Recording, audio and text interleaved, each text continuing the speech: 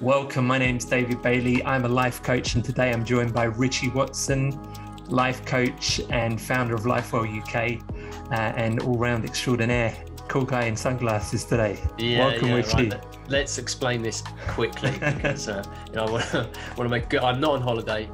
I'm in my bedroom, but I have an ongoing health situation, which means a strong light aversion. Hence the sunglasses, and the shirt was just a bad choice when I'm wearing the sunglasses indoors. Yeah, really, you're in Hawaii. Let's really, I'm in Hawaii, guys. Yeah. That's what it's all like. I've escaped to Hawaii, and that'd be fine, but it's not true. I'm in a very, very overcast England right now. Yeah, there's no good reason to wear sunglasses other than I can't see very well without them at the moment. I've got to go Bono, and I was explaining to David I'm not happy about it because I'm not a fan.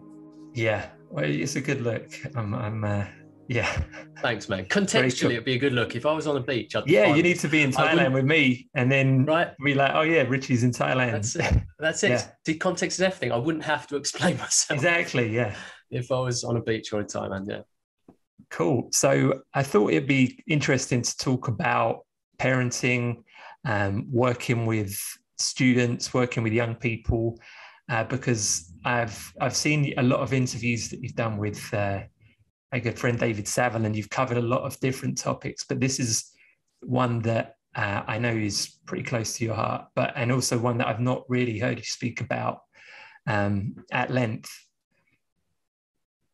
Yeah. Well, I've done a lot of work there, but it's, because the way I work, it can touch so many places. What's happened over the years, David, is, you start working with people, and then it's like, okay, people ask you how it should work. People ask you to serve them in certain domains and areas, and if you can, you step into it. And that's what's happened with me, and I've realized that I have this kind of Swiss Army knife of guidance and coaching and mentorship, which applies to relationships, and parenting and all these things, particularly because my guidance is rooted in evolutionary biopsychology and developmental psychology. So it's like, okay, parenting is something we can open up, but more than that, for me, I needed to become an expert in this area for my own daughter, because after she was born, her mother became very ill with postnatal anxiety, depression, and a lot of issues, and that meant a very unstable home environment for the first few years of her life. So I needed to really deepen my own knowledge and my tools to be able to help her, not be traumatized by that instability and those issues, and to be able to actually have the firmest foundation she could have. So it became a real obsession of mine, the raising children side of things, and then consequently, parenting guidance to do that work as well. So before that, had you got any kind of experience with it, or was it that when your daughter was born, this became a mission and you just got into learning about it? So obviously, I think those who know me are very aware that I'm a peculiar person. I wasn't a normal child, and I actually started to map out what would become my parenting work after I became an uncle, 10 or 11 years old. I've always been obsessed with human behavior. I've always been fascinated by it. I've always been a natural born philosopher. And as long as I can remember, maybe that's got to do with some experiences I had, maybe I just fell to earth with that in my soul. I don't know. But I honestly started to take notes and started to map out how I would parent. I didn't know I was going to teach parenting, but I started to map out how I would parent, like age 11 onwards. Age 11, wow. Yeah. Well, and because I was obsessed, I was always so obsessed with human behavior, when I was a kid, and I was always fucking with it too, because I realized that I could indirectly influence, which a lot of kids do too. But I was just particularly obsessed with it. Like, what stimulus can I provide, and what outcome can that create? And it's like, oh, that's fascinating. What about now? And I think because I was in this mode of thinking for whatever reason, and there's, for whatever reason, when I became an uncle and there was these kids around, I realized I was far more connected to understanding what was going on for them than anyone else. Like, I realized just how everybody else could not fathom where these kids were coming from. And they also seemed to be like really unaware of the unwelcome effects that that their parenting were creating, you know. Whereas I could see it directly. It's like, look, if you say that, he's going to do that. If you do this, he's going to do that.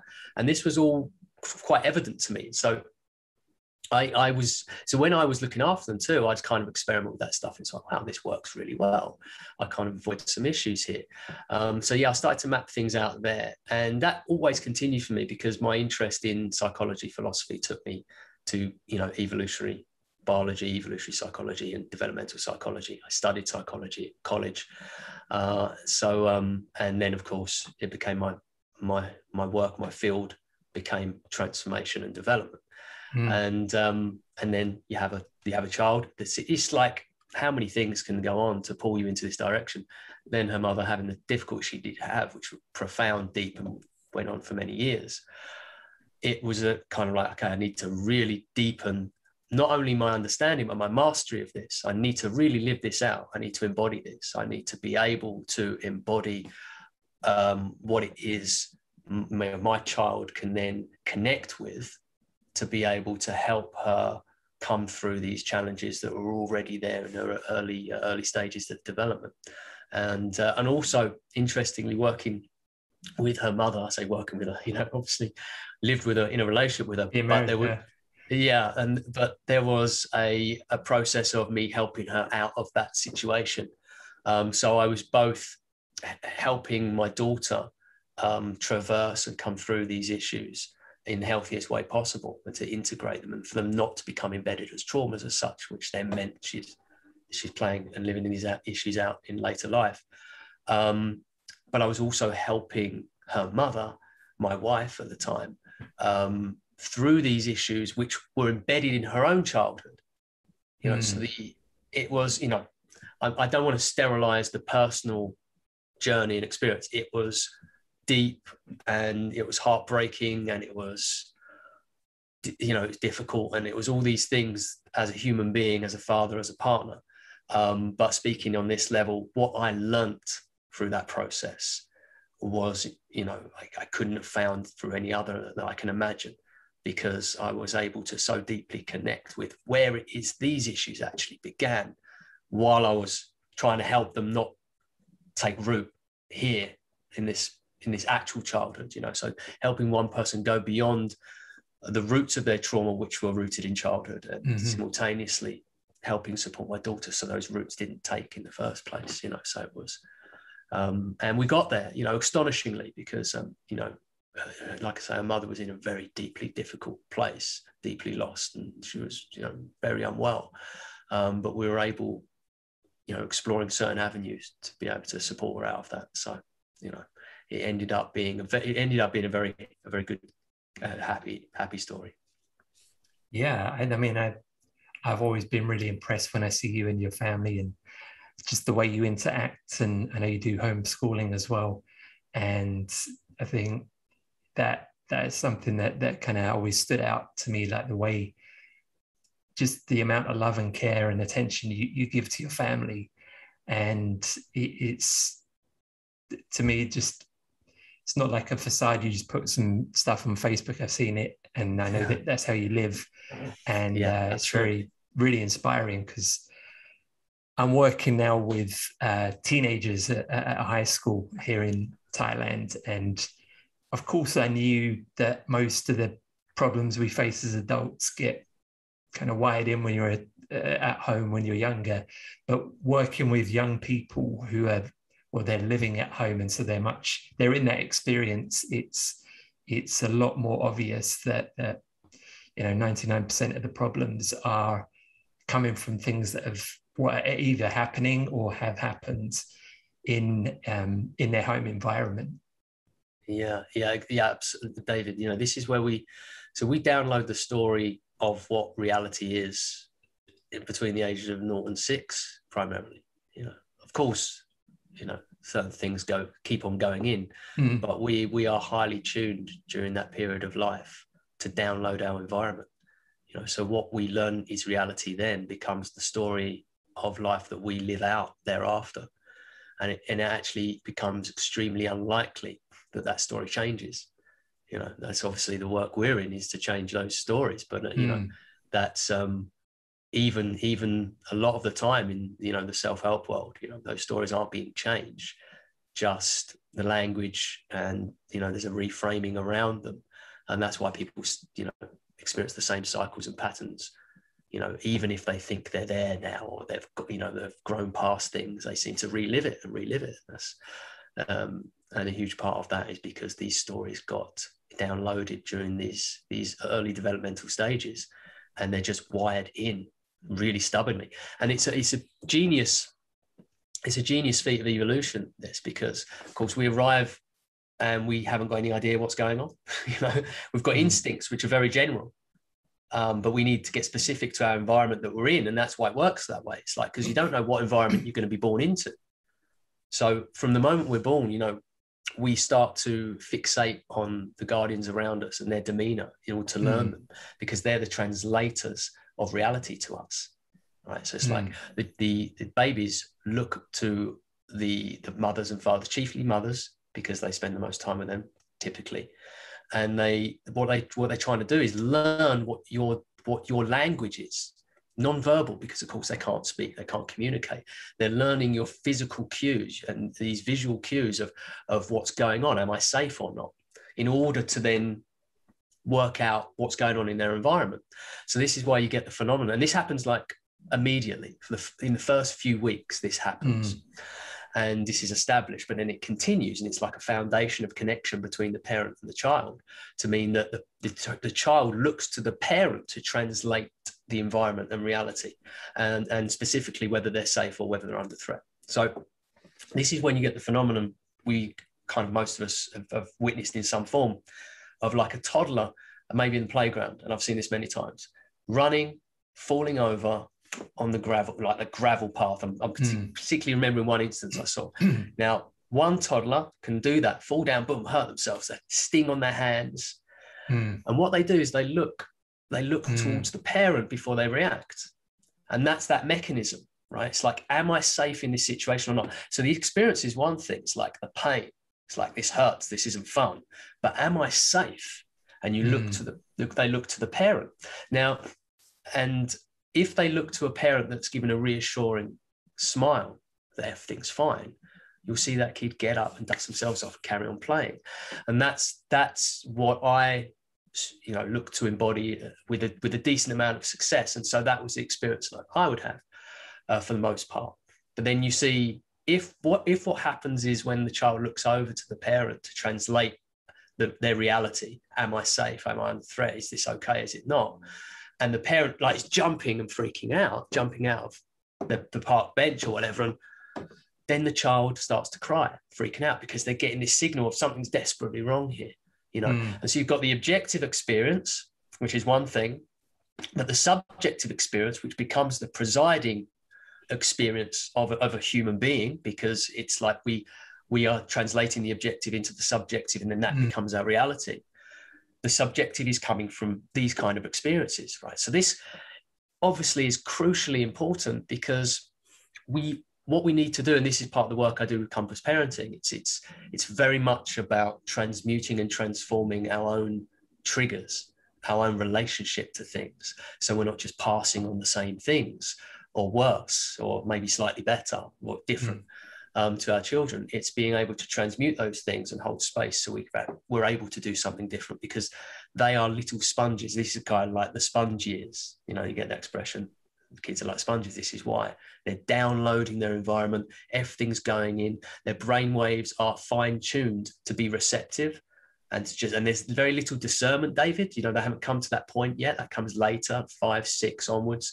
Discernment, analysis, and then rejection, which it's the teenage rebellion stages. You know, we need all of that to happen. They need to also go, shut up, everything you're saying is wrong, to then experiment, find out what's right or what's wrong for themselves.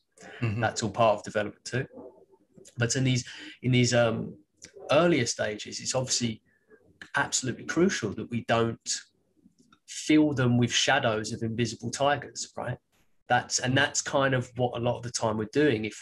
If we're not responding of reacting to life in a kind of contextually appropriate way to challenges, where there's an escalation, where it's like, some things like no use crying over spilled milk. Some things are just a spilled drink. Some things are a threat to life and limb. And it's very helpful for a human being to have it downloaded like appropriately what those things are, right? And so the alert system of your emotions and your bioneurology, it all is kind of context appropriate to degrees. I mean, we're going to get things wrong, obviously, a lot. But if there's a decent kind of framework within the individual of this isn't really much of a problem, I can engage with this without getting into a fight or flight response within me.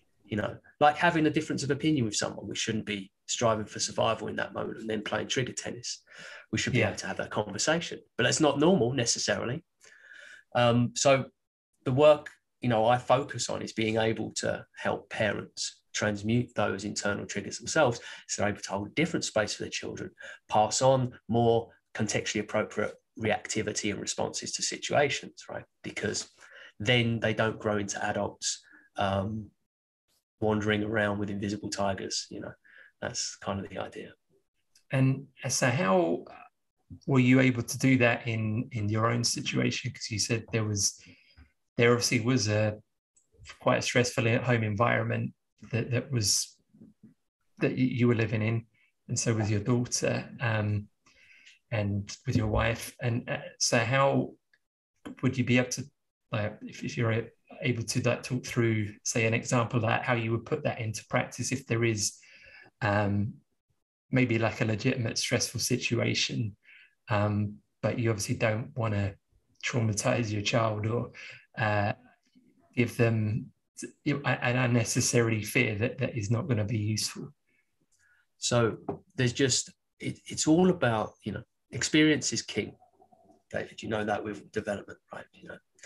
And if I am influencing her experience with my presence, which I am, because I'm one of the two main people who she's looking to translate her experience, and then that becomes part of her experience, right? Then it's about what I embody more than anything. So it's about me being able to, in those moments when I'm feeling triggered and challenged, to be able to hold a space. And obviously that it's a process. But the beginning of that is using these moments when we're triggered and challenged as cues to stop. Rather than react, is cues to stop. So if there isn't a life and death situation, like if there is, obviously react instantly. And that's what things getting downloaded into our hindbrain is for, because it's a very powerful processing unit, which means you can make these decisions very quickly and survive, right? That's what it's for, but it's not for that thing getting spilt or, these kind of things. The everyday, which to be clear, if that drink is spilt and you go, oh, whoops a daisy, let's clear that up, and we're good. And it's like, okay, what do we do when a drink gets spilt? We clear it up. But if that drink gets spilt and it's jumping out, freaking out, this moment, then that activates fight or flight mechanisms. Yeah. And then that experience gets misassociated with a survival situation. And then what you have is the grown adult reacting to the spilt drink with that instinctive, impulsive freak out moment. Yeah. Okay. And so that's what's happening. And, I just don't want that for my daughter. No. I want her to be so much better adjusted than that, and it's normal. It's normal people are reacting in this way, but this is why. And so what we need to do is take ownership of our own triggers and how we're reacting, responding. And that begins with stopping when we feel. So it's like, which is tricky, David, because what's happening is it's like a switch is getting flicked in this moment, because the blood flow goes to the hindbrain. It's like, okay, now subconscious take over, because we're in a survival situation, and it's like, everything's quick. Your mind moves quick, your body moves quick, everything's quick. And you're now kind of living out an unconscious pattern, right? And it's very, very powerful, because these are the mechanisms that come into play in order to help you survive. So it's very strong and very powerful. So you have to first recognize that you need to do it and why you need to do it, based on what I'm talking about. Like, I need to do this. I need to not react and then just pass on the same triggers to my kid. Okay, I need to know that. And I need to get to know my own triggers, like get to know those moments when I'm slipping unconscious. And if I know them and have them very clear in mind, I can actually start to invert that cue, whereas I can bring myself to deeper consciousness and deeper awareness. If I really have them in mind, if I really know when this happens, and when I react like this, and when I say this thing, I call them consciousness cues. So it's like, if you know the stupid things you say when you slip unconscious, if you know the stupid things you do, and you get very clear on those things, when you do them and say them, they can actually be like a hypnosis trigger word, it brings people out of the trance. Yeah. So you can train yourself and condition yourself to, like, if you get, for example, one of my ones when I go unconscious, and what I mean by just living out my stupid patterns is my internal monologue is for fuck's sake. For fuck's sake will go in my head, and I might even say for fuck's sake. If I catch myself thinking or saying for fuck's sake, I'm living in for fuck's sake consciousness, right? And I don't want to live in there. So what I've done is I've primed that as a consciousness cue. So anytime I think for fuck's sake or say for fuck's sake, I'm back in the room, and I'm now able to be present and aware, and no longer in that triggered state. So it's very cool. So it's getting to know your reactivities, your triggers. And then in those moments when they happen is to stop and feel.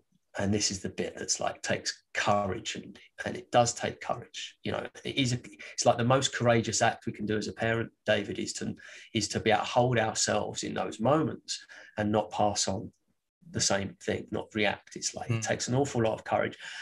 And that's because when we are triggered, we are connected to the roots of what it is that traumatized that trigger into existence. And that is in our childhood. So if you've got a 3-year-old, and I'll give an example so I can share a story that's very poignant and really speaks to this. You've got a 3-year-old that's not putting on their coat, and you're going to be late, and you need them to put on the coat so you can go out and not be late. And that's suddenly you're triggered in that moment. What's happening is you're connected to some scenario that you experienced maybe approximately that age, but let's be general. As a 3-year-old, not putting your coat on, getting treated with frustration and impatience. Okay. And then maybe there was some kind of traumatic event where you end up crying, getting told off, whatever it was. So you're experiencing this moment psychologically from a traumatized 3-year-old. And it's like trying to parent through that is just, it's just impossible. It's impossible. So this is my message. You need to stop and feel. Don't try and parent through that. It's going to be disastrous. Stop and feel. And when we stop and feel into these triggers as they surface, what happens is our internal matrices pay attention, because it's like, if we're not doing the same thing we've always done, what's different? Okay. And if we're not freaking out and reacting quickly to this situation, well, does that mean we're safer than we think we are? Maybe this isn't a survival situation, right? So all of that opens up, and you have the opportunity to then kind of repattern it, recondition yourself.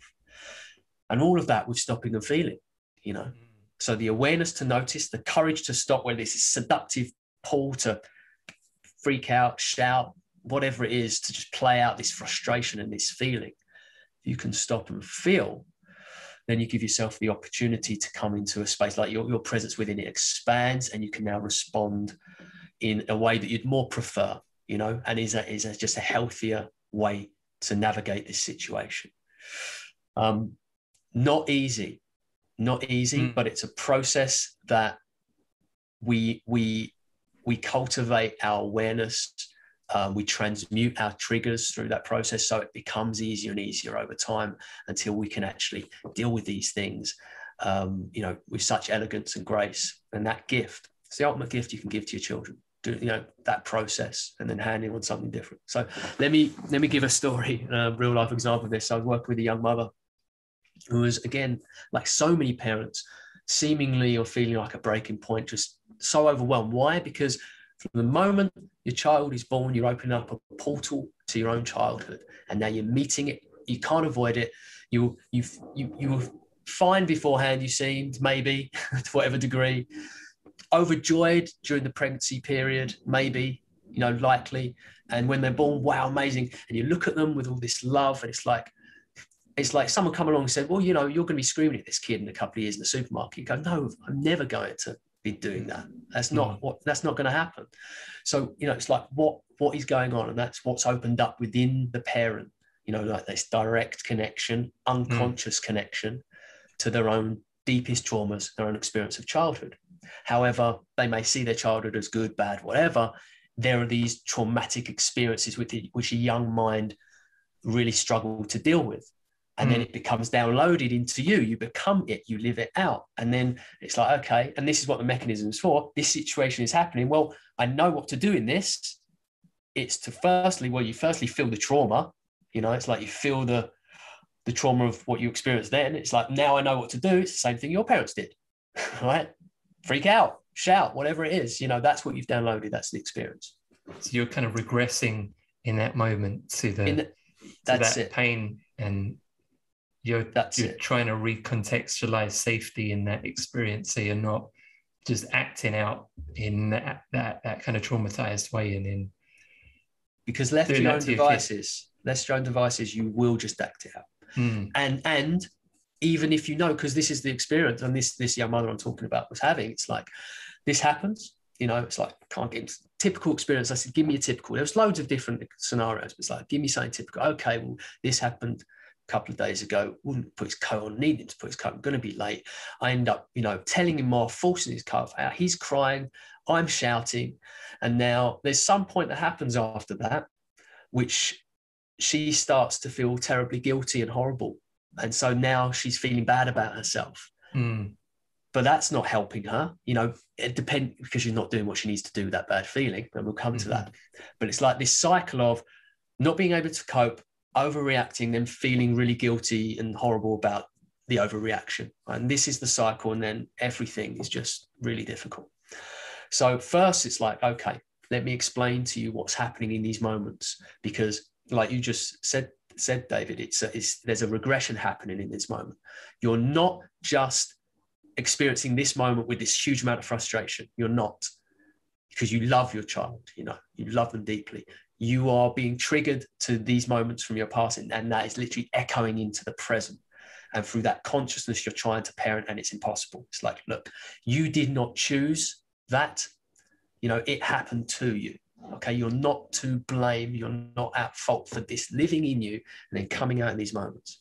Okay, so there's that. Let's take away the blame game. All right, we can. Don't try and pass it to your parents either, because they can just pass it to theirs. You know, we just take forever, right? Yeah. Forever. That baton goes back to the amoebas, and so it's okay. Let's take away the blame, because you're not to blame for what it is got downloaded into you, and so what it is you're contending with now. But then we come to, but you are responsible now in this moment for what you do. And it's so now you know this, we need to do something with this. And it is your responsibility not to do the same thing here. Okay. So it's like, okay, that blame thing is a relief. It's like that responsibility, hopefully this is then empowering, you know, and some of it should be a pressure. That's okay. That's, you know, responsibility has to have that. But with responsibility gives you, if you break down the word, the ability to respond. That's what responsibility means.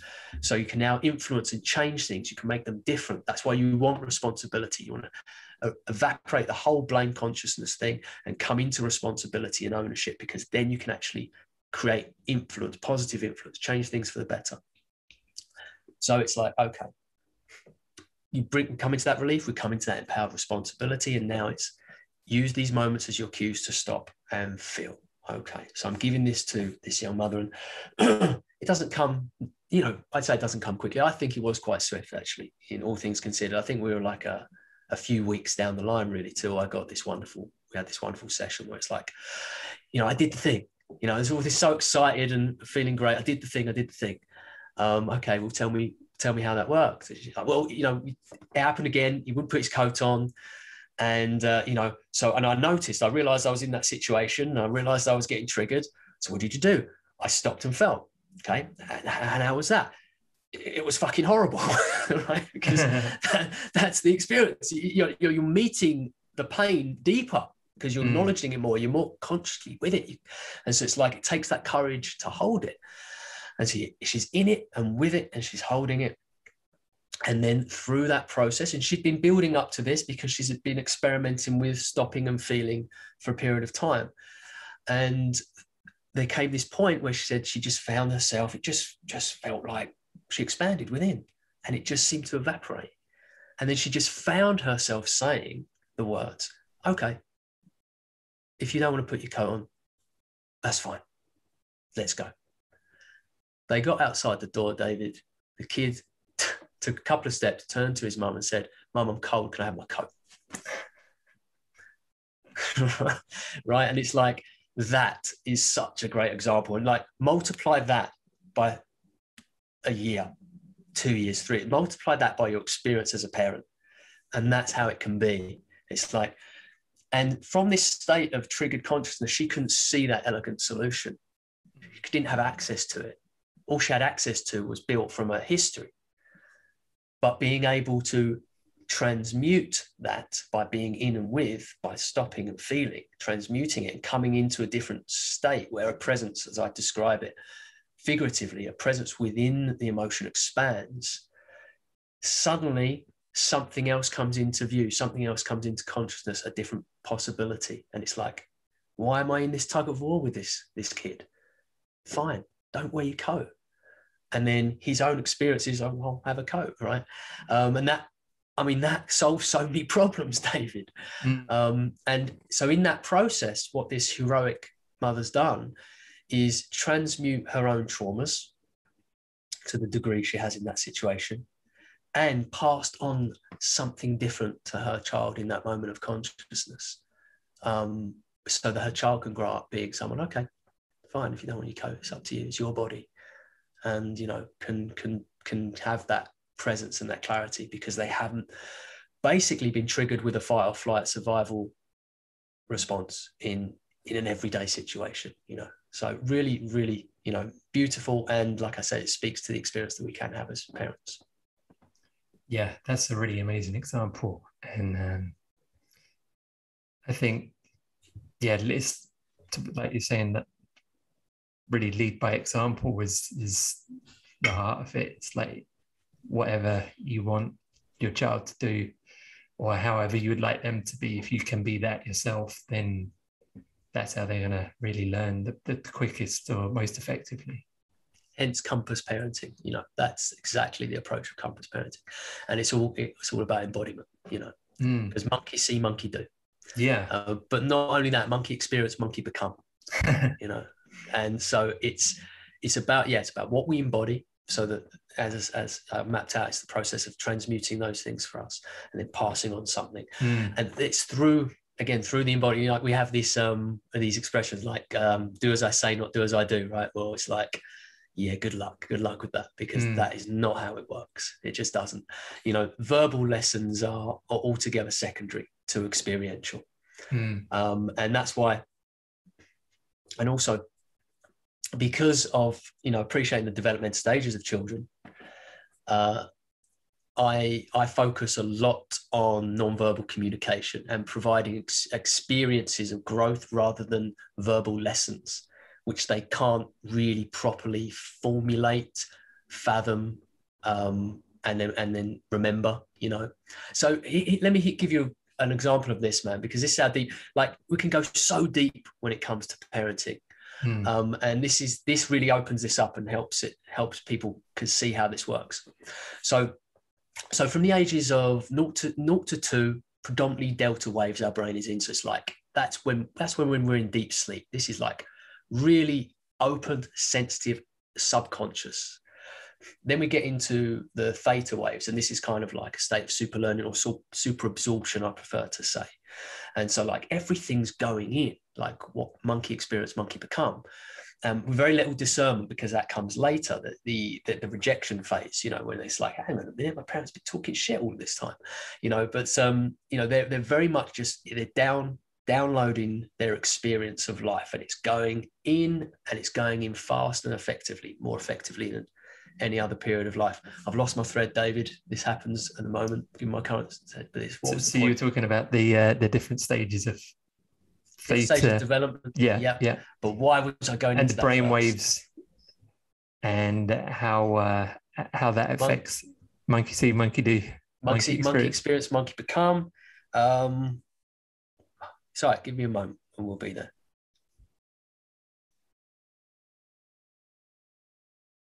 Dead air. What are we going to do? You were talking about how deep this goes. Got it. I've got it. Thanks, man. Okay. So what the reason I open that up and the theta waves, and then we go to alpha after 5, 6, and there's this. So it's like being in a hypnotic state. That's what you can equate to, because those are when we're in hypnosis or deep meditation, we're in a theta alpha kind of cycle, and that's what children are in between the ages of approximately 2, 6, 7, 8. Okay, and then we're moving to beta, which is the adult brainwave state. So we're in a phase, it's like super learning, super absorption, and then discernment comes later. And so they're so sensitive, man. They're so sensitive. They're like psychologically, they're like this open nerve, like just receiving. It's like, and we've got to appreciate that, you know, and understand that, and then have some practical approaches in which how to best nurture and cultivate these human beings at this stage, where they're literally their reality is being formulated that they'll live out for the rest of their lives, right? So I'm about to lose my thread again. So the reason I'm mentioning that is because say a child does something you don't want them to do, okay, and maybe they've drawn on the walls, okay. So it's like this 4-year-old kid who's in predominantly theta brainwave state of so heightened suggestibility, right? So a form of hypnotic state. They've written on these walls, right? So you come and you tell them off, right? Okay, let's sideline how we do that for a moment to make this point. But maybe they've been told off and told not to do it, okay? And you're upset about it happening because, you know, there's all this fucking shit all over your walls. I didn't respond like that, by the way. I responded differently, but it's typical. I just want to share a quick story. I remember when I was a kid, I think about 3 or something, I thought it'd be a good idea just to peel the wallpaper off the walls. Why not? Because you're experimenting. How does this work? Yeah. So yeah, I mean, my daughter, because this is one of the things, right? My daughter, I can't remember how old she was, but she wrote loads of messages, of loving messages for us. Like one was on our boiler, in the boiler cupboard, like, "Mummy and Daddy, I love you, and enjoy." And it was in permanent marker, David. That was the pen she found, right? Yeah. So we had boiler recently replaced, but up until then it was on there. And on the like, we hadn't long had our windows replaced, the windowsills and everything. She wrote on the white windowsills these messages, and they're not going anywhere. They're in permanent marker. So this happened, and because I see what's happening, she's doing this, she doesn't know, she doesn't get it, and she's just being loving. And so what, I'm going to come along now and be brutish about her expressing love. Yeah, good job, Richie. That's what effects that going to have. So I had to actually hold a space where I acknowledge her intention and appreciate that, but then let her know that's not what she does and she mustn't do that. And very importantly, because this was really the issue, keep the fucking permanent markers out of her reach at that age. You know, it's not actually her fault. It was our fault, because her permanent markers shouldn't even been around, right? And that's again something we've got to take ownership as parents. It's like when parents try and do like painting indoors with a 2-year-old, and it's like, and then they're constantly policing the kid to not put paint on the floor or the carpet or the walls. It's like, don't do painting in the house with a 2-year-old. Don't do it yet. They can't properly process what's happening. They can't take instructions. You're going to have to really heavily discipline them, basically make it a miserable experience. Wait until they can actually do this thing. They're in the right zone of proximal development where they can actually do this thing and it not be this traumatic event, because you know, and this happens often, like parents try and do something that kids aren't ready for, and it's a constant process of discipline and policing, and it's just awful. And you know, you might hear kids, the parents start to actually get quite blame-centric towards the kid for ruining it. And it's like, no, you ruined it because you picked the wrong activity. Anyway, coming to the point, say kids drawn on the walls, been told off, okay, fine. Now later that day or that week, and I'm going to put it in the concept of mother because it's more typical for mothers, because mothers, a lot of their social lives with other mothers is centered on talking about what their kids have done or been doing, okay? And it's really typical, and it's an exchange, right? And it's like, all fine, except for this moment when they tell the story of the kid having done that thing. Now what they're doing is implanting a hypnotic suggestion for the kid to do it again. If the kid's in earshot of you telling the story about the thing they did that you don't want them to do again, you're actually parenting them to do it again. Does that make sense? Yeah. So because they're still everything's a suggestion. Yeah. They're in that Everything's a suggestion state. Yeah. And not only that, so not only is it a deep suggestion to do it again, like if you let them be, told them off, that's their experience, right? Likely not going to do it again.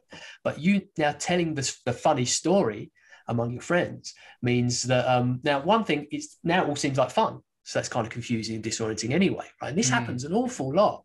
It's very confusing for a kid. Hey, mate, you're telling this funny story. I should do that thing again. So that's on a conceptual level. But on the unconscious level, you're implanting a hypnotic suggestion for them to do it again. Okay, so everything we say is a suggestion, even if we use the word not and don't. It's like, if possible, don't bother mentioning the thing.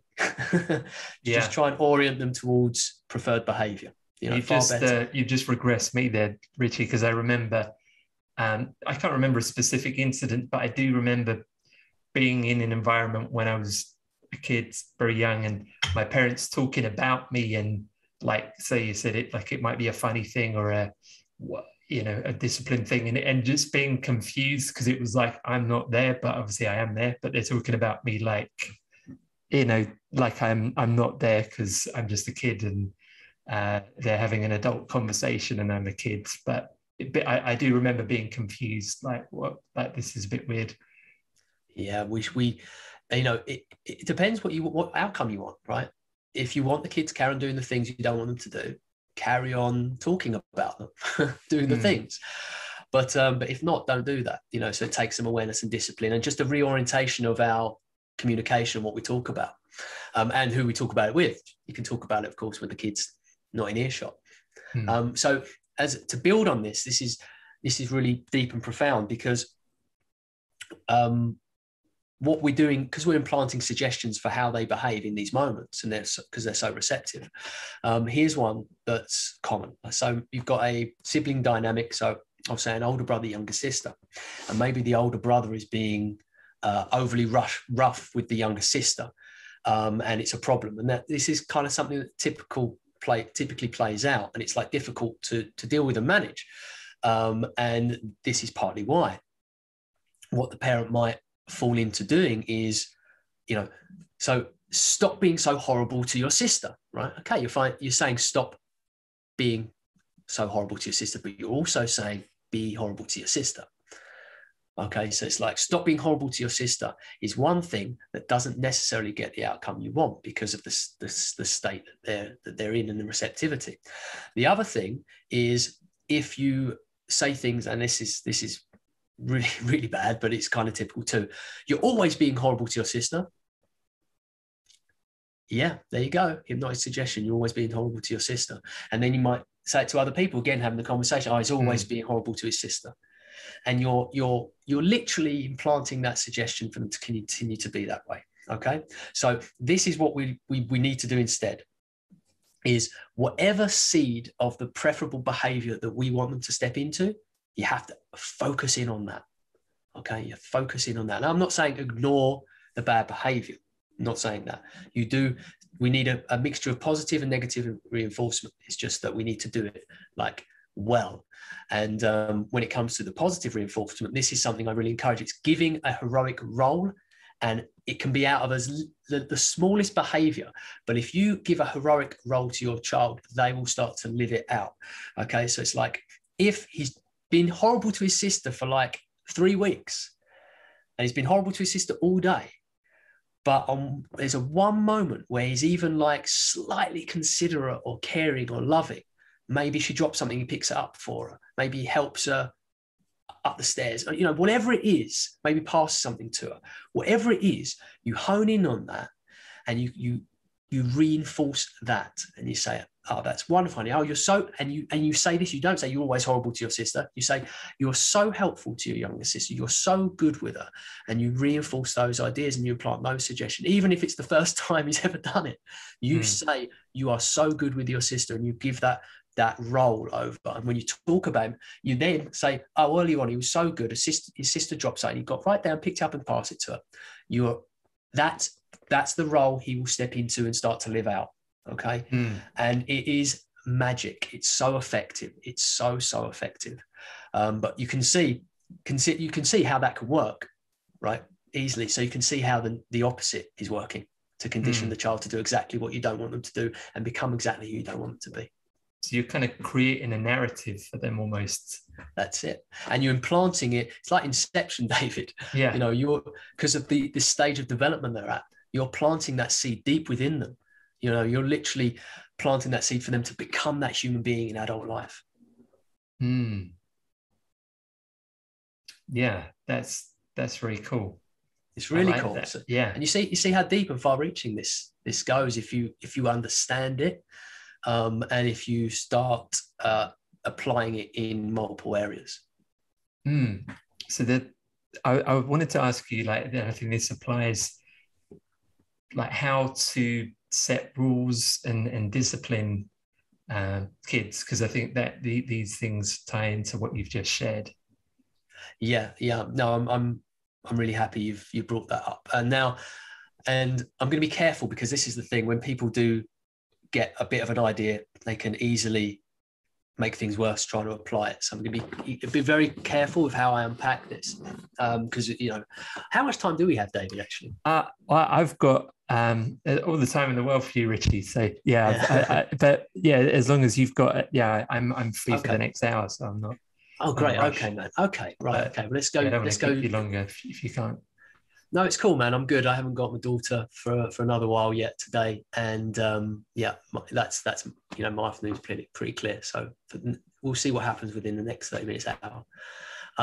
Okay, so I have a 4-stage of deep discipline process. Okay, and so I'll give that, and then talk a little bit more about what comes underneath it.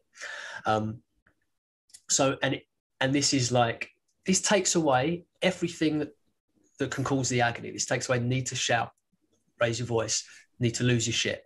This takes all of it away if you follow these 4 steps. And it always works. I'm on the edge of my seat here, Richie. Right? You know, well, I have to, because it's like, I want you to receive this, whoever's listening, because I know, David, I don't go absolutist. I'm an integrist. I am always in spectrums and degrees. In spectrums and degrees. Apart from then, and apart from with this, there's some things where it's like, there's some things that just work if you do them, and don't when you don't. And this is the 4th stage. You have to identify something you can leverage. So something that they want to happen or don't want to happen. Okay, so a positive consequence or a negative consequence. Okay. So it's like, maybe you're going out, but here's the thing: you've got to be able to select things. So this becomes the reason they listen to you, because it's like, why would they not do the thing they want to do in this moment? Because they're going to lose out on something that they really want more than that. Okay. And so we need to bring this in. We need to bring this in because, I'm going to go into this a bit deeper, but our parenting should be a simulation of life itself. So we should be simulating how life works, so they can rock up to life and just fucking own it.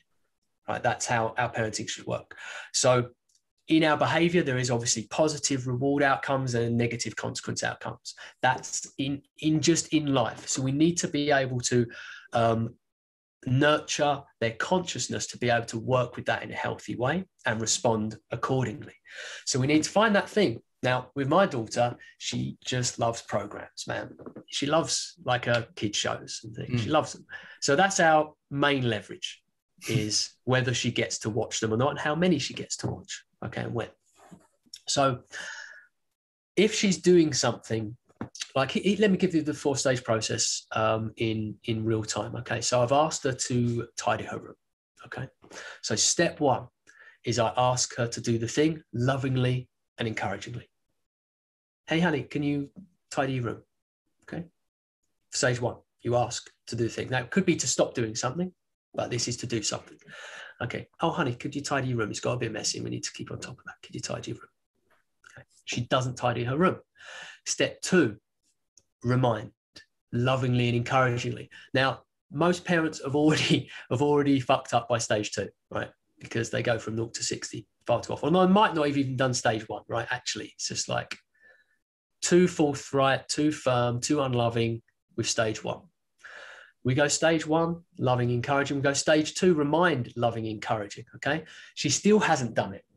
Stage three, remind, but put in their awareness the consequence of what's going to happen if they don't do it. Okay. So stage one, ask them to do it, loving, encouraging, remind, loving, encouraging. Now, stage three is like, if you don't do that, this thing is going to happen you don't want to happen, or this thing isn't going to happen that you want to happen. Stage three. Stage four, they still haven't done it. You follow through on the consequence. That is it. That is it. 4 simple stages. You don't need to shout. You don't need to lose your shit. You don't need to get in a tug of war with them. If you follow through on these consistently, the change behavior will happen within days. And within weeks, they'll have a completely different program downloaded and running. But it's all on us to be consistent with it. And so that means you've got to be careful with what you identify as a consequence, because otherwise you get this effect, David.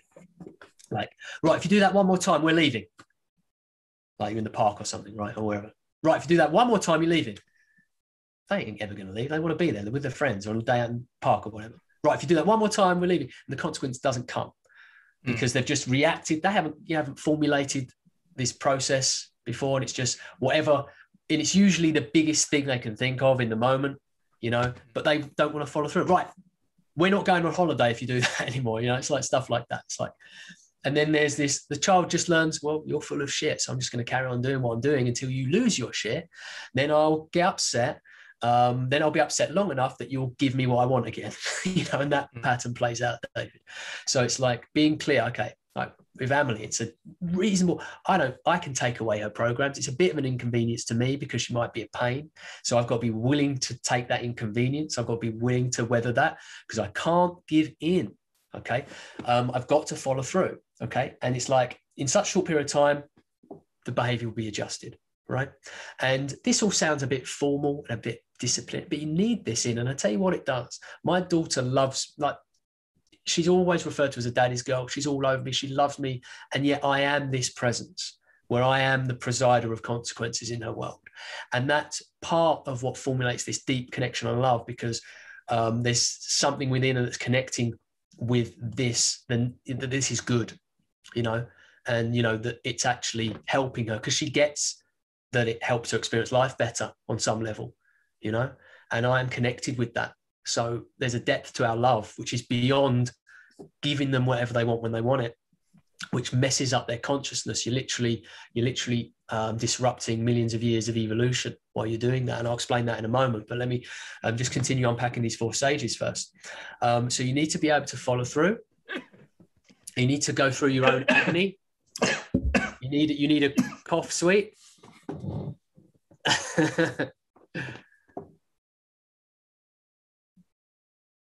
If we were in a coaching session, David, I'd be going well deep into this cough. Are we good? We're good. Okay. You need to deal with your own discomfort following through on the consequence. It's okay for them to be pissed off with you. Believe me, that will deepen your bond over time when you get to the outcome and they're better adjusted. And in no time at all. What is messing with your relationship is the inconsistency. Then there's no respect going with their love. There's no appreciation of your consistency, and it's disrupting things in that way. It's like the inconsistency is a real problem. Your bond will deepen with this consistency, and their behavior will change. You'll be happier. Everything gets better with their improved behavior. Plus, they'll grow to become someone that can live life far, far, far, far better. Okay, so that's the four stages of deep discipline. And I'm not sure if anything's missing from that. So, and I want to be careful that I'm not missing something that's important. Yes, this is important. So you open up space for good negotiation. Okay, so you don't want to be militant about it. You want to be reasonable about it too, because what you also want to do is help them become someone that can negotiate reasonably, right? And you want to reward that. So here's how that can go. Right, honey, I've told you this was happened. Now it's going to be 3 days with no programs, right? And then I get this response, David, and I do get this response. What can I do, Dad, to make it just 1 day? That's what's happened through this process. So not, oh no, Dad, no, you know, and whining and moaning and disrupting and all that kind of stuff. That would happen in the beginning stages. But then what I do, David, I go, if you carry on, it's going to be 4. Okay. So then and then she carries on, it's going to be 5. And that has to be followed through, right? But then she learns, Dad says what he says is going to happen. So once I say, if you carry on, it's going to be 4, it stops.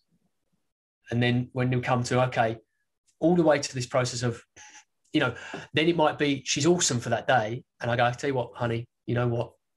We'll make it, you can watch programs again tomorrow because you've been fantastic today, the way you've changed your attitude and adjusted your behavior. Then she learns that.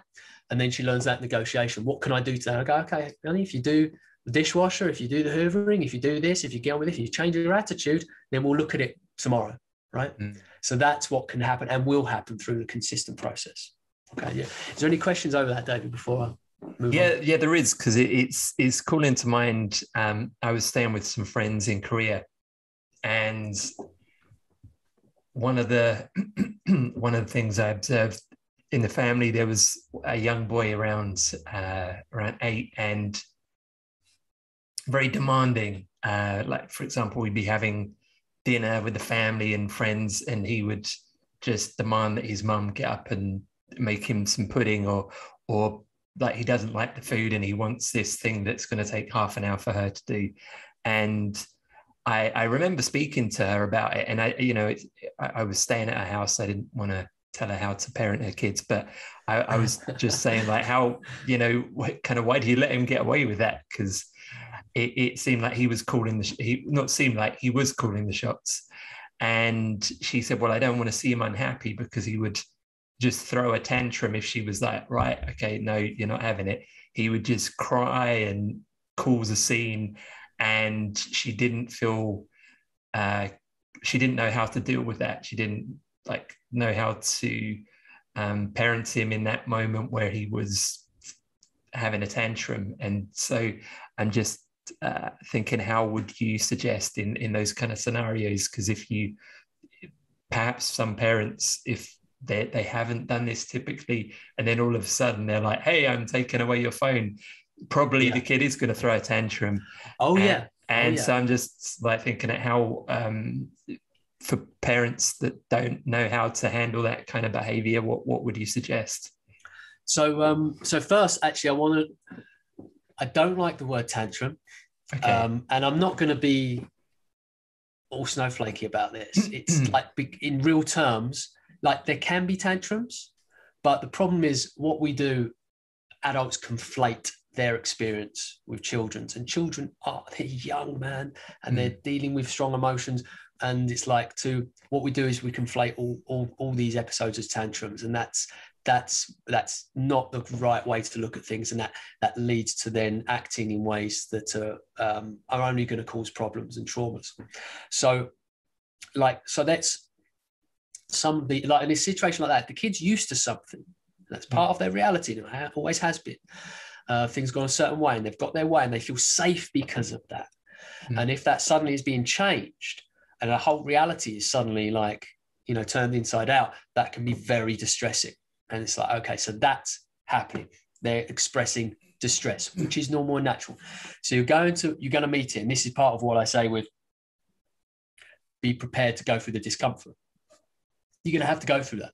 But it's very, very important that when we're following these stages and applying the consequence, we don't do it through anger. Okay. You know, it's like we're just applying the consequence, like I said, as a proxy for life. as a simulation of life.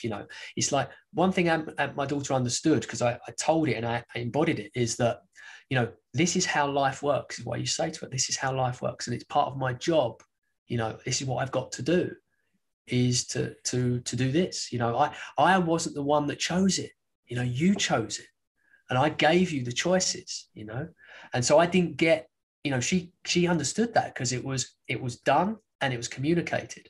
So it's like, this is how life works. And so don't get angry, because if you start getting angry with it, then that's different. That's no longer, this is how life works. This is you projecting your anger. Okay. So that muddies things up. And this is what the stages are for, actually, to help alleviate that. So if you follow them through, you shouldn't need to get angry. Okay. And you do them consistently, it should take that away. So again, you just apply the consequence. Now, the objective thing itself is going to cause distress. So you've got to be able to be there with them through that. So don't go, well, I told you so. Don't be a dick about it. Okay. Be a supportive presence through that process. Just be there and go, like, so me, I'd be like, I understand, honey. I understand. I do understand. But you do see that, I told you this would happen, and now it's happened. So, but I do understand. Yeah, I know it's no fun, right? I know, it's like, I'm there and empathize with the process, but the process, it's still existing, and no amount of tantrums is going to change reality. It's like, man, this is important. It's like, you kicking and screaming isn't going to get your way, right? It's being able to engage with the situation well, which is, but while you're in this distress, I empathize. I get it. Really, this is about connecting with your child in that moment, really connecting with them and feeling that, it's like feeling that they're going through pain and distress right now. It's like, so you don't need me to tell you what to say in those moments. Just be supportive and loving. Don't not apply the consequence though.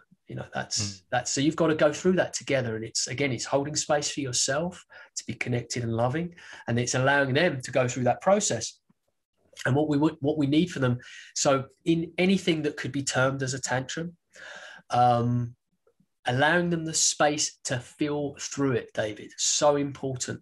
And what we do, and this, you see where my feeling focused approaches were born out of, is what we do is we try and we try and do anything to stop them feeling, give them the thing that they want, distract them, make them laugh, anything to stop them crying, to stop them feeling, especially if we're in public, because what would the vicar say, and that mentality of what people think. It's like, fuck them. Like, especially grown adults, it's like they can deal with it. They can deal with it. If they can't deal with it, maybe they need to do some work, right? Yeah. Your responsibility is here with this, brand new human being trying to get to grips with life. Your responsibility isn't for that 30-plus-year-old child who hasn't yet been able to manage themselves and their emotions. Okay. With love, because of, but more love here, right? It's just how it goes. So, you're going to need to go through that. Let them, and just hold space for them, man. It's magical, David. I've seen some things on social media, videos. I never like it when parents show videos of them going through a process with their children. I think, I never videoed myself holding space for Emily when she was crying. I get what people do. I get that people can benefit from it. It's still like, oh, right, I'll just press record while my daughter's going through this episode. It's like, no, I don't like that at all. But they're at least close. They're in an approximate place of where we should be, where we need to go, which is allow them to feel, not basically get them to suppress that feeling so it doesn't get to be expressed, and then it has, it's then an unreconciled trauma experience. Because trauma is very important. Trauma isn't about so much about what happened as what happens after what happens. So because it's like everything, the experience of trauma, although painful and horrible, it's, our neural wiring just comes online. It's like, what's happening here? What's the story? What can we learn? And it's like, if an outcome ends up being supportive, then that will be infused within the trauma experience itself. So now it's not so much a trauma that it becomes a trauma trigger that people live out. It can become strength, clarity, and wisdom, right? So it's like the outcome is very important. So what in any trauma situation, and if the child's expressing trauma, it's how you sit with them through that and what happens on the other side is very, very important. So one, they're expressing, which allows it not to become suppressed in a trauma form. And two, you're there to be able to support them through it, to help them feel safe to express, to go through it. And the outcome is something positive, whether it be a hug or connection, or even, now you've got, there's been a situation where Abby's been in a deep expression of trauma for a long period of time. And once she's got herself through it, it's like, okay, it's good, you've done well. And then now I might reward that in some way, because that it takes something to get yourself out of that state. If you're not being distracted, given chocolate, made laugh, or even worse, being told off until you suppress it. That's the worst thing. Stop crying, or I'll give you something to cry about. It's like, oh yeah, let's suppress it with more fear. That's a real trauma shitstorm that's going to open up like a Jack in the Box at some point. So yeah, allowing them to that space to express, man, it's so key for as long and as deeply as they need to. And you just be there as a reassuring presence, what I call supported soothing, because we've got these two camps of like attachment parenting, which is like just pick them up and connect with them anytime they feel anything. And then there's letting them self-soothe. And there's reason both of those things exist. That's because they both work within degrees. There's truth within both of them, but do them both absolutely, and it's a bad idea. Coming to a midpoint with like most of these things, there's a nuanced approach. So it's like do a bit of both. It's like the reason we have self-soothing exists is because we know we can raise absolute snowflakes with no resilience and really weak if they don't learn how to self-soothe in some way. Okay. And the reason we have this attachment parenting is because we know that done badly or too much can lead to all sorts of trauma issues as well. So here in the middle, if we can, for example, instead of leaving a child in the room to self-soothe, and instead of just picking them up every time they feel anything emotional, so they don't get a chance to express for themselves and develop any sovereignty of expression, instead of that, if you can be with them, even as a baby, so I'd sit by her while she was having this. So I wouldn't necessarily pick her up straight away. I'd sit by her. Maybe I'd stroke her hand and look at her reassuringly. I'd be in a presence with her if she was going through what we could describe as a tantrum, perhaps. And that's what I call supported soothing. Okay. So it's like, it's both. She's there, feeling a certain amount of safety. You're in the room and you're holding a loving presence. But she's also not necessarily being picked up and brought into this really comforting space. She is coming to the place herself with your support, right? So it's like those kind of ideas. So it's going through that. And if obviously mistakes have been made incrementally over a long period to get to the point that you're talking about. Yeah. And so what I'd encourage is, there's this interplay between being responsive to your child's needs, but also cultivating some presence and patience with not getting what you want immediately.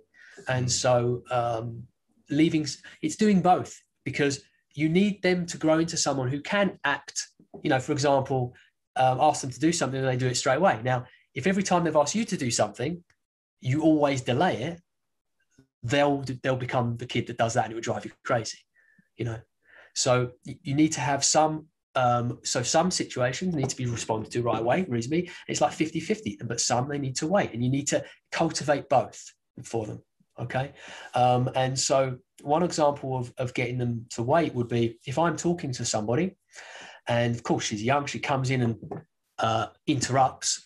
Now, again, it might be that her interruption is reasonable and I might disconnect from the adult I'm speaking to and trigger the hell out of them by doing that and go to her, because it might be a reasonable interruption. But if not, and I'm in this conversation, what I would do when she comes up is I put my hand on her shoulder or on her head, stroke her and let her know she got my attention, and let her know, and just like stroke her in a way like I'm with her, and then I'd wait and she'd wait. She'd know that I was engaged with her. She'd wait. And then once this part of the conversation finished, I'd then come to, yes, honey. So it's cultivating things like that. And so sometimes responding quickly, and other times going, okay, but this is the problem. It can be like good communication in these moments. Like, so when you're in the middle of something and they're coming interrupting, you're like, no, go away, leave me alone. It's like, that's not good. They'll just want more of your attention, right? It's like they want more of what they're not getting, because they want your safety and they want your love, and you've really cut that off in that moment. So it's like, if they're interrupting you, so what I would do is, I'm in the middle of something here, maybe it's work-wise, okay, and she comes and interrupts, I go, honey, I'm just in the middle of this right now, but once I'm finished this, I'll be right with you, okay? And then being completely here, and then stopping and being completely there, not splitting myself in two, by interacting like with frustration intermittently while I'm doing what I'm doing here. Okay, so it's like, again, it's that loving, supportive, reasonable communication is just, and so in that moment, instead of feeling cut off and unsafe, she'll feel connected, and she'll have the ability, as a 5-year-old, 6-year-old, or whatever, have the ability that you've now helped her connect with, to wait, and then cultivate that. But if the mistake's been made, you're going to need to go through a process where they feel that distress, they express that distress, you hold that space, and you get to those better outcomes together, and apply the necessary consequence to motivate them, and then get to that improved behavior. And it's like I said, it takes some time, but with consistency, that time can be days. Really. So I think the major thing that I took from that was, when, if you are applying some like discipline or rules that maybe haven't been there before, you still want to come from a place of love and empathy, not, which I think is probably a form of self-protection. Like, right, well, I told you, like, that's what it's going to be, like, which is not probably helpful. And yes, I think it's probably more about the parent trying to put on a facade just because it's maybe a difficult situation that they're not used to doing. So it's still coming from love, still coming from empathy, but just following through and still supporting them through that distress. If there is distress, then being there for them to help them through that. That's it. Because, well, the first part of that as a parent is to take ownership over the fact that you created the problem, and it's not their fault. Parenting typically is the process of conditioning children to act a certain way and then disciplining them for acting that way.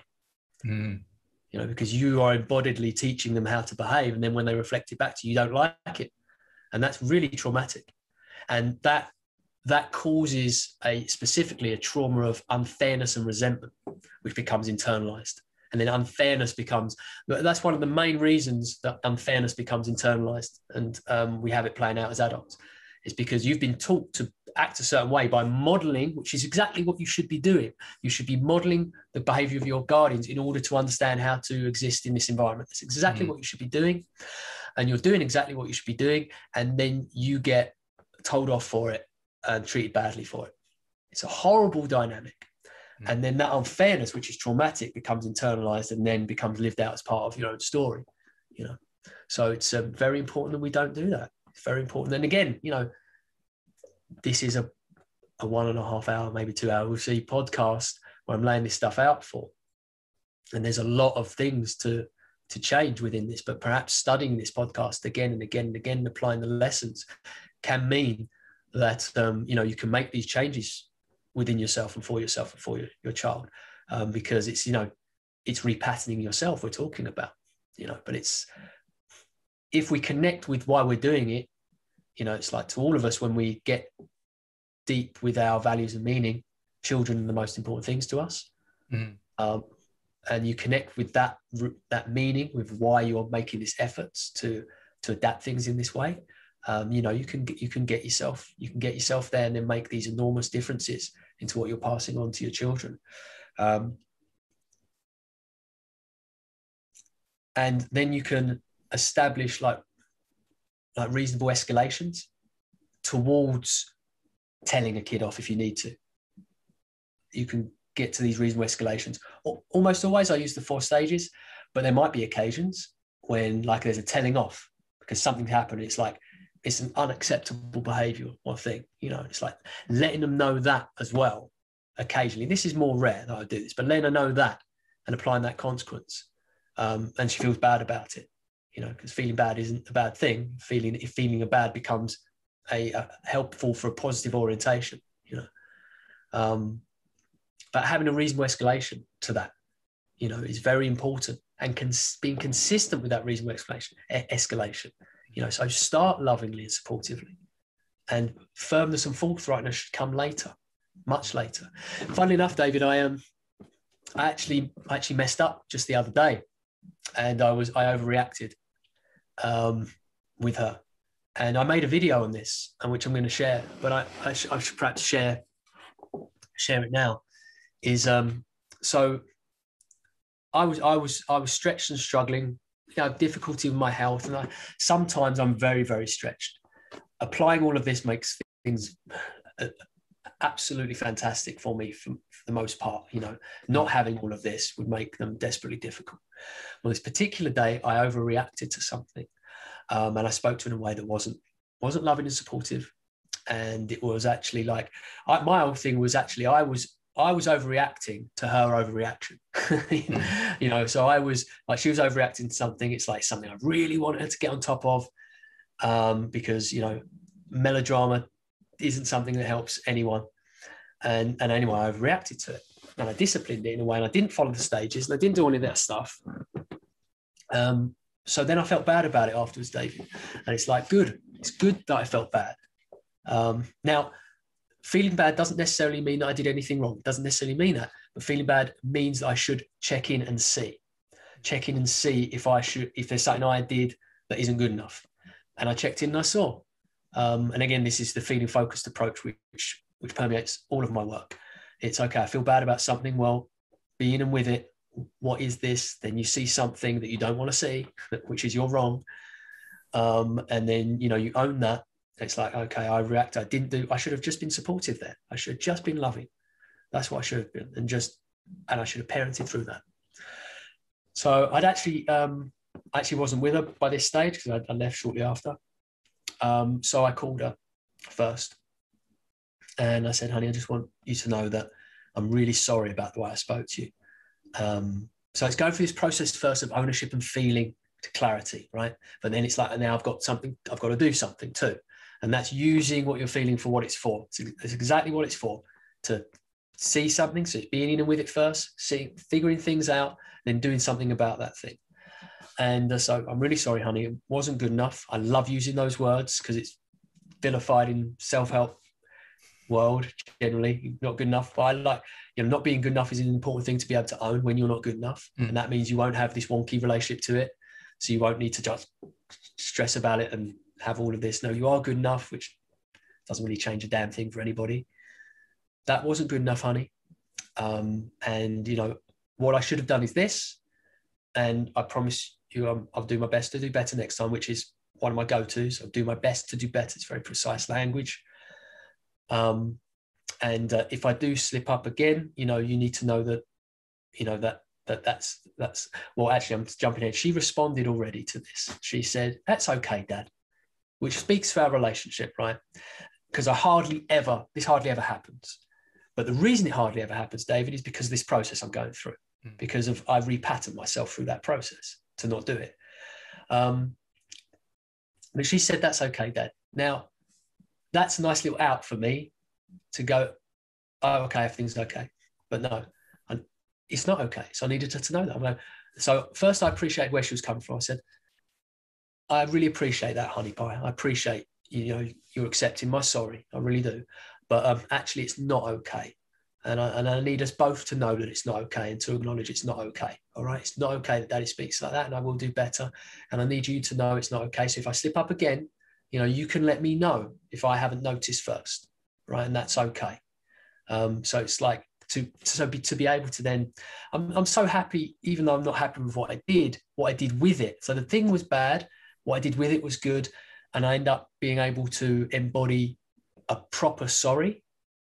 And I end up being able to impart a lesson of, you know, you can forgive something and accept a sorry without it being okay what happened as well. and both those things can exist.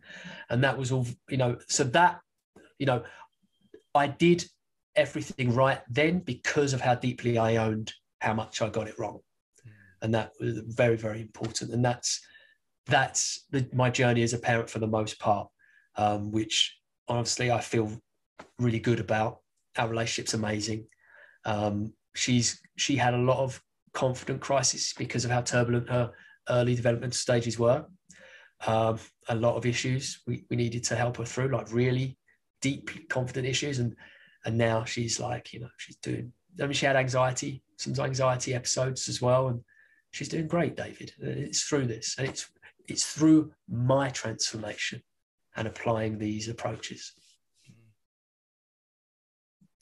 Yeah, that's very powerful. And I like what you said about the reason to do this, like that, because when you spoke about that these triggers that will inevitably occur when we see our kid doing something because we're transported back, the why or the motivation for being able to just pause or not just go into the unconscious pattern is because like your child is you can benefit immensely and so can you, but it's like if we ever need a big enough motivation, the child is, you can't get a bigger motivation than that because it's something that you can give them that maybe you never had. And also to heal yourself in the process or get over that thing in the process. So it isn't like just they're getting a benefit, everybody's benefiting. That's it, man. It's like your meaning, as you know, when we did some brief work together, part of the process was connecting to meaning. Yeah. And you know how powerful that is. Connecting to meaning will be the reason that you orient yourself in the direction towards who you really want to be and become and what you really want to create, rather than go into the same seductive patterns of cycles and dysfunction and self-sabotage and all those things that you don't want. Being connected to the meaning of why it is you're walking in this direction. So you've got to be, I like to say, armed to your heart with meaning. And the reason a lot of the time we're not getting close enough connecting to our meaning is because it may be encased in bad feelings. It may be encased in regrets, guilt, or shame. And you have to go into and through that feeling bad to get to, like, the reason it feels bad is because it means something to you. That's why it feels bad. And if you're going to avoid that bad feeling, you're going to avoid connecting deeply to your meaning. And you need your meaning. You need your meaning to be able to draw courage from it, draw courage and strength to be able to step forward in life in the way you want, to be able to go beyond obstacles, go beyond the challenges, to be able to navigate well, to be able to not fall into the seductive patterns, but take that difficult, prickly path, an uncomfortable path to the things you've never done but need to do. And that comes from being able to really grasp your regrets, your shames, your guilt, whatever it is that feels bad. Get into the heart of what it means to you, and then bring that with you, because when you're armed with that meaning, suddenly you can do that thing. You because you draw strength and courage from it. But without that, man, that's why people find change so damn difficult, David. Because there's constant avoidance from the bad feeling, constant avoidance. But there's a treasure trove of meaning there for you that you can draw strength and courage from, man. It's like, without that, it's really tough. Of course, people 2 steps forward, 3 steps back, whatever it is, whether it's like lifestyle changes, parental changes, relationship changes, whatever it is you're trying to change within yourself and express yourself differently in the world, it's going to be really difficult because you're working against these forces, these underlying psychological forces, which have been conditioned in your early childhood predominantly. And you're trying to work against them. Well, how do you do that? What you need to increase the gravity of those choices you want to make for the better. And that you increase that gravity by infusing meaning within them and connecting very deeply with that. Then you can do it. But without that, man, impossibly hard. So we have to go on that prickly path somewhat, David, as I know you've heard me say many, many times in other videos, and get, but this idea that the reason it feels bad is because there's meaning there for you. It's like, and it might be the most meaningful thing to you, like your highest value, because it might be connected to your children. And we avoid that. And that's why, I just don't like this saccharine stuff about there's no, not actually saying that some parenting's bad parenting. I don't like that at all. I don't like infantilizing people. I don't think it's doing anyone any good. It's like, come on, that's in the right way through hopefully this kind of dialogue. Identify how things work and identify, when we can do better and when we should do better, and having the right guidance and support to be able to do that, but let's not let ourselves off the hook from doing that work, because, for me personally, I have a high standard of what kind of father I want to be. And if it's the most meaningful thing in the world to you that you're a good parent, then let's do the work, let's do the work. And I'm not going to sit here saying it's okay to be a shit parent when really, really you want to be a better one. I really want to, when I talk to people, and see them, I include their potential in that, it's like when we talk about acceptance and self-acceptance, it's like, well, don't accept how you are. Don't accept how you are. That's a terrible idea. You've got to accept your potential. Your potential has got to be in there. It's got to be in the mix of your acceptance, in which case there's some things you need to reject that are getting in the way of you living out your potential, So, some of these ideas of acceptance are not real. It's faux acceptance, actually. And it's just like a coping mechanism and self-justification, because if you're excluding your potential in what you accept, then how is that acceptance? And isn't it better to have an orientation of accepting your potential and reject those things that are getting in the way for you being able to reach your potential? Yeah. Way better, man. Way better. Definitely. And I think, actually, I presume you mean that, do you accept your feelings as well, So it's okay if you're feeling a certain feeling, that doesn't necessarily mean that means then you shouldn't do the thing or you shouldn't strive for better. But it's not like a rejection of the feeling that you're talking about. No. So again, we've got to be nuanced about this, haven't we? Yeah. I just wanted to clarify that bit. Yeah. Thank you for that. Yeah. Thank you for that, Dave. But what I just laid out in my experience with my daughter was that it was an acceptance of how I felt, or you can say a meeting of how I felt, or an embracing of how I felt. There's so many ways, obviously we're dealing with a metaphor, right? Feeling is really the closest we can get with language, feeling how I felt, but not accepting the thing I did. So it's like, so there's an acceptance experience going on with how you're feeling while a rejection of something you did. And again, people conflate those things and it causes them a lot of problems. It's like, here's where we accept, but it might mean not accepting that. And here's the thing, Dave, it's like, you might need to accept that you don't accept that, right? It's like, so the acceptance is, this is the problem, again, with so much of self-help. It's so missing in context and nuance. Truths of our inner world aren't necessarily true of the outer, but those things get conflated a lot. And acceptance is one of those things. It's like, because we have the meme, what we resist persists. Yeah. But that's true of the inner world. It's not true of the outer world. If you threw a ball to me and I put my hand up and caught it, I'd be resisting the trajectory of the ball. It would not continue flying through my hand. It would not persist, right? And so that's important to understand, because many things you need to. So, and what I've seen people like the more, I guess the people that have in the more spiritual self-help directions and haven't received enough nuance in their guidance, is they're trying to live out this non-resistance thing, and they're in total resistance about it, and it's like they're just in total turmoil, and there's a spiritual bypassing happening or emotional bypassing happening, trying to live out this non-resistance, when what they need to do, because the interesting thing is, while they're trying to accept that, they're not accepting what they feel, which is they don't want to accept it, So they're actually not doing the thing they really need to do, by falling into this misunderstanding and externalizing the truth and going, right, I'm trying to accept that. They're actually in all this resistance, because what the messengers within their emotional matrix is saying is, no, reject that. Don't accept that. Change that, So it needs to be, okay, accept that. And that might be that you don't accept that. You might be pissed off about that. Whatever it is, don't try and change this. Feel this, accept this, change that.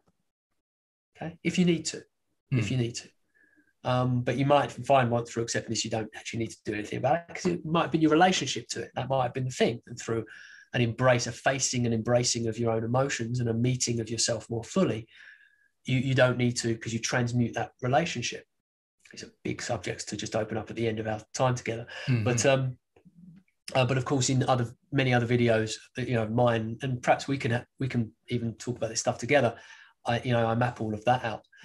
So that's something to be mindful of. It's what we do is we feel here as fully as we can. We meet ourselves fully, right? And it's really come in and with that emotion, and then we can then get clearer. And then we can take action about something that we may need to change. And certainly, this is the thing, when I accept how I'm feeling, but I reject in some form what I've done that I'm feeling this way about, there's a coherence there. Because I'm accepting that because what I'm connecting to is my meaning, David, So it's like I'm connecting to that isn't good enough. So I'm feeling that isn't good enough, and I'm accepting how I feel while going, that isn't good enough. So in a form, I'm accepting this and rejecting that. And how I can create that situation with my daughter I just talked about is through that process, which is it's deep and unusual, but it's the direction for us to go in. So whatever it is that's emerging within our relationship to life emotionally, it's being able to embrace that and be in and with that. So the first step is acknowledgement. Acknowledge how you feel. That's the first step, and that's a courageous step. And it has courage and acceptance in it, actually, because if you're acknowledging something, you are having the courage to acknowledge it exists, and you might not want it to exist within you or around you. So acknowledgement of something has that courage of, yes, this exists, and that also has a level of acceptance, because if it exists, you're acknowledging it exists, you're accepting that it does exist. So acknowledgement has these beautiful beginnings of courage and acceptance that we need to be able to transmute our emotional experience in a healthy way. So one of the big problems that we're experiencing with parenthood is we're corrupting the relationship between earning and reward, or effort and reward, effort and outcome. This is so important because, millions of years of evolution say you need to put effort in to get something. Yeah. And that's how we work neurophysiologically. That's how we work from the nervous system up, right? What that means is, in nature, if we needed a shelter, we needed to build the shelter. If we needed food, we needed to source the food, forage the food, hunt the food. We couldn't just go and stand next to a tree with our head in the air and our mouth open and the honey's going to fall into it. Right? That isn't how life works. And it's because that isn't how life works, that's not how we work. Okay, so we have adapted to life, how that works. Okay, this is really important. And this speaks to, I never hear this spoken about, David. I haven't heard this identified or spoken about, but it speaks to a pathology that we really need to address. Okay. So we need to put in that effort to source the honey. We need to put in that effort to climb the tree and negotiate with the bees to get the honey. I don't mean sit down and talk to the bees. I mean physically negotiate getting the honey for the bees. Right? We need to do that. And then when we've done that, David, we feel good. So effort, feel good because we've got the outcome, and that's how you get the outcome is putting in the effort. You feel good and you share it with your family. That goodness expands. Okay, and that's how we've evolved. Mm-hmm. So within our internal psychological emotional matrices, that's how shit works. Okay, it's that way around. So one of the things I've looked to, and again, it's not conditioning, it's cultivating and making sure I affirm a good relationship with my daughter is, and this is what I say to her, you do what you need to do first, then you get to do what you want to do. So again, with the watching of programs, she doesn't get to watch any in the mornings. It's like, it'd be like, Dad's going to watch programs. Honey, you don't get to watch programs in the morning. You've got to get yourself together. You've got a tidy room. You've got some things to do. You've got some schooling to do. All of that stuff needs to get done first. And then you get to watch some programs, okay? Now, I experimented, David. I didn't want to be ignorant and think I'm completely right about this. So I went for a period of time. I said, okay, honey, you can watch the program, but afterwards you've got to do this, that. Really difficult to get to do the thing afterwards. Yeah. And that's because once the outcome, the positive outcome, the reward has been triggered, literally our being is pulling us into sedation now. It's like you've already got the thing. You clearly don't need to put in the effort to get the thing because you've got the thing. And this is really what people are struggling with what we could call credit card consciousness now. We live in an abundant world. We can have things before putting in effort. And that's really disrupting us psychologically and making life very, very difficult for us. Because if we reward ourselves before putting in the effort, we are triggering a mechanism to go, we've already put in the effort. So you don't need to now. So what we've done is we've tricked our psyche, we've tricked our physiology to believe we've already put in the effort because we've already got the outcome. Now, at that point, what should you do after you've got the honey and shared it with your family? You should rest. You should conserve energy because conserving energy is important. So if you're disrupting that linear system, which is effort first, reward later, if you're disrupting that, you are going to feel that all of your being is going to pull you into inaction. So we're doing that with our children a lot now, right? A lot.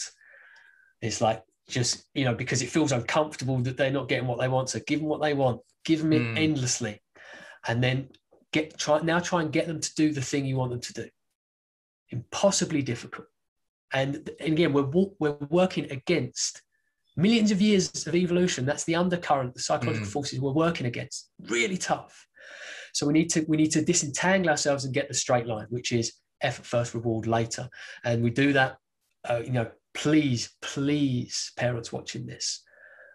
It's the most almighty gift you can give your child's psychological development to be able to put that in the right order.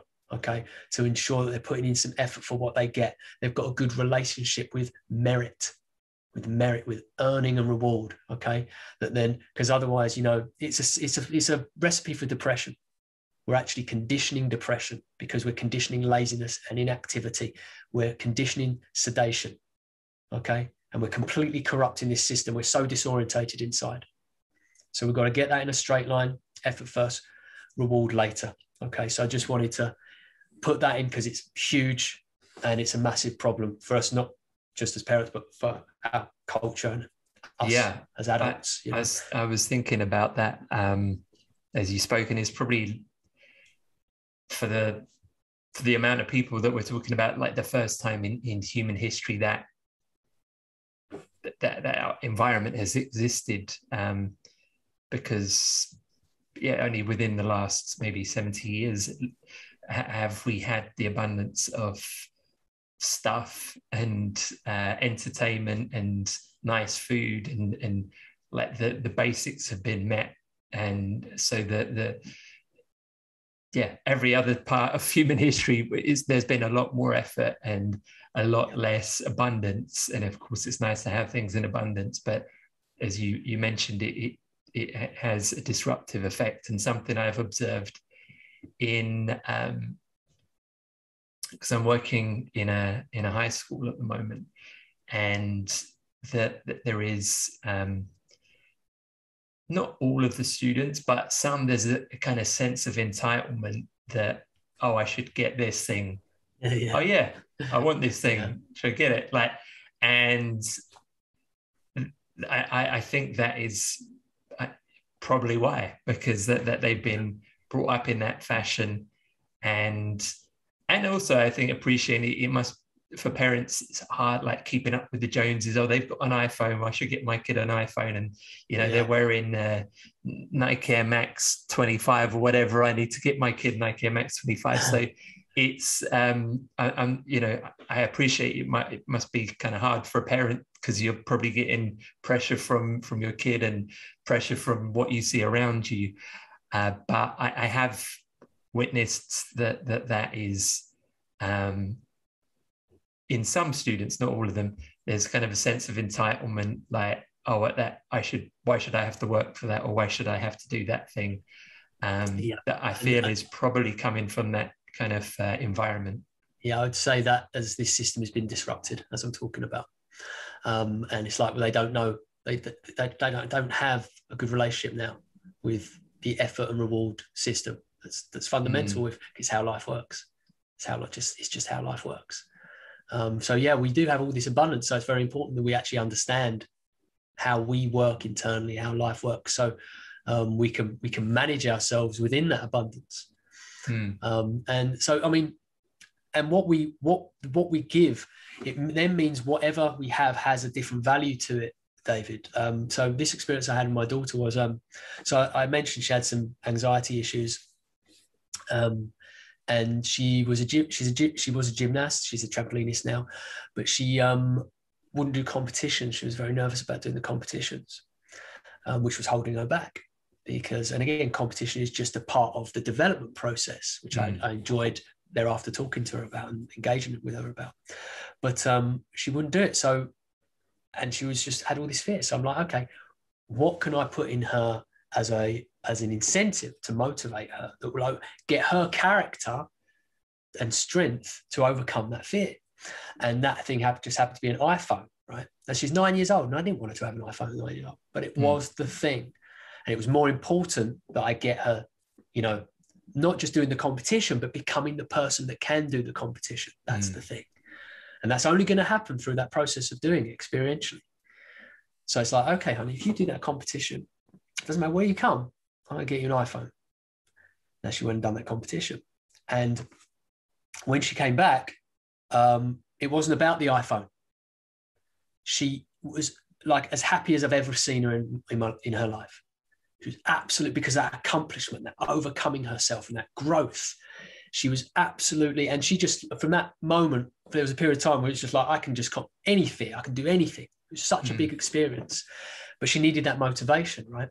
But it was an effort reward thing. I wasn't going to give her the iPhone before she did the competition. Here's the thing, David, if I'd given her the iPhone before, she'd have never done it. She would have come to it, the fear would have hit, and she wouldn't have done it. So this was so important. And then she does it, and that experience was amazing. And then she ends up she came third actually, which was amazing. But then she went on to do other competitions, and came first in most of them. And on trampolining, she got a lot of golds. She's won international golds. And, soon after, she's like, you know what I love most about gymnastics trampoline now? She's like, and I'm like, well, honey, she goes to competitions, and this was someone who was terrified of them. But then my favorite part of this story is a huge amount of time after. It's like maybe, 6 to 10 months later. And she loves her phone, right? We moderate her use of it. She goes, we're driving, and she said, Dad, you know what I love most about my phone? And I'm thinking, she loves the apps and games. She loves texting her friends. I don't know. Honey, what's the thing? I don't know. What is it the most you love about it? That I earned it. She was 9 years old when she said that, Dave. Because the earning of it gave it a different value. And that value had significance, and that value she valued. So she valued this thing. And that's another way to get, it's like this conveyor belt gifts at Christmas situation where kids just, that. There's no appreciation for the thing. And they don't, how often we see kids not looking after their stuff, not taking care of things, because their subjective value isn't within the thing because they didn't earn it. And it's a shitty way to experience life, We may think we're being, David, it's like this giving of gifts too much, and without stimulating an effort, an earning reward system, it's actually a substitute for deep love, because it's far more deeply loving to cultivate the kind of thing that experience I had with Emily when she's like, I love this phone because I earned it. It's like, man, that's immense. That's so cool. That's so cool. And so I mean, 1 year she didn't get. I can't believe I'm saying this. I'm so close to the end. Part of this process in the early stages when we were trying to really help her move forward. 1 year we didn't give her any Christmas presents. I knew you were going to say that, Richie. And it was the best thing we ever did for her. Best thing we ever did. And my family, you can't do that now. To be clear, other family members got to give her presents, but the ones we had for her, which she really wanted, like these horse stables and this kind of stuff, she didn't get because her behavior was such, it wasn't working, right? And it was like, we needed this stimulus. So I said, honey, not going to get you Christmas presents unless this. And it didn't happen. So she didn't get them. But I tell you what, man, because of the process I took, it's not like she kicked up a fuss and was really, she wasn't angry towards me. You know, she knew it was her responsibility. We had a fine Christmas. She just didn't get her main presents, right? And it was her birthday on the 11th of January. So that's a short period of time. So it's like, okay, well, you can earn them by then. She still didn't. So she didn't get them for her birthday either. But within a week from her birthday, when it really slotted in, I'm not getting these. Yeah. She did what she needed to do. And it was very significant. I won't go into the details, but it's concerning her anxieties and I needed to motivate her. And it was really causing a problem for her. She did. She conquered the issue. She got all the things.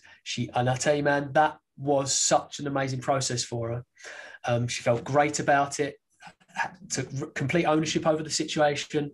And thereafter, through that experience, it really helped with this process because she really knew that, yeah, if I don't act a certain way, and I'm not talking about radical policing, I'm very flexible with her expressing herself, but it's like, if I don't put in the efforts I need to for myself and for things I need to do and get done, I don't get the things. I don't. She gets my love always, but things are not love, right? They're a substitute for it. Always make sure the rewards, like if I really want to reward her, I'll reward her with like my time, like and an experience with me. Like, you know, what do you want to do with me? If there's anything to do, oh, Dad, let's go and do this. You know, and it can be something really simple. It could be kicking a ball in the back garden, you know. But it's very important that love comes with my connection, my time. And like I say, through this process, we horrified my family. It was the best thing we ever did for her, man. It really helped her move forward, and it really helped with everything I'm laying out. And I may have lost 99% of the people that are watching this now at this stage. The bad guy. He wears shades indoors. He doesn't give his kids Christmas presents. Exactly, right? Exactly. But man, I don't know any bond of love like mine and my daughters.